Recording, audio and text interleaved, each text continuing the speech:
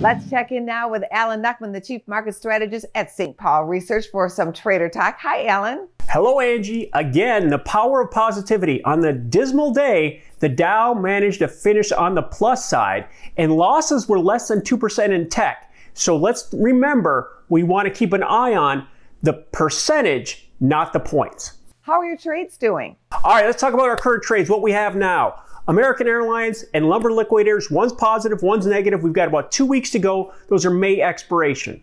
If we look out to the June plays, Verizon is getting close to its positive push here for 100%.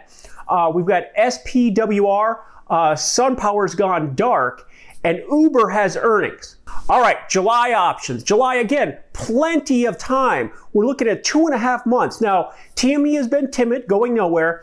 X yesterday added 8%, looking to test that 27 top and get us to that first 50% profit target. What's your trade of the day? All right, today's trade trigger is Snap. A snap back attack is what we're looking for. This stock is up 600%.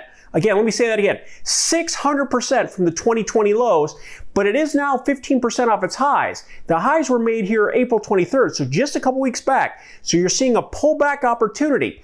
This stock is stuck between 50 and 70 now for 5 full months. That target's 90 on a breakout above those 70 level and new highs. And what we want to do is keep an eye on this 60 level as the midpoint of that sideways channel on a weekly basis to get some bullish signs that we could see a burst.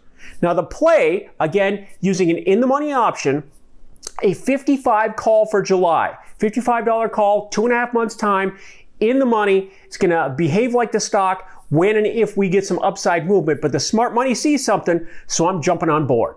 How about your trading day takeaways for this first week of May? All right, let's talk trading takeaway number 1.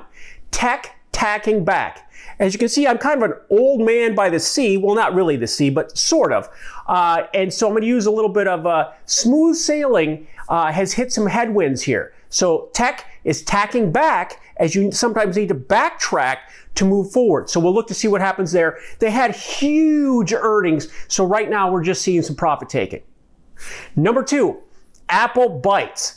Apple had a 5% sell-off, and it's a big, big component of the NASDAQ and, of most major indexes. So what's interesting to see, that's after last week's earnings where they reported $23 billion quarterly profit. So let's see how Apple behaves and pivots around this 130 level. And number 3, focus on the 4th of July.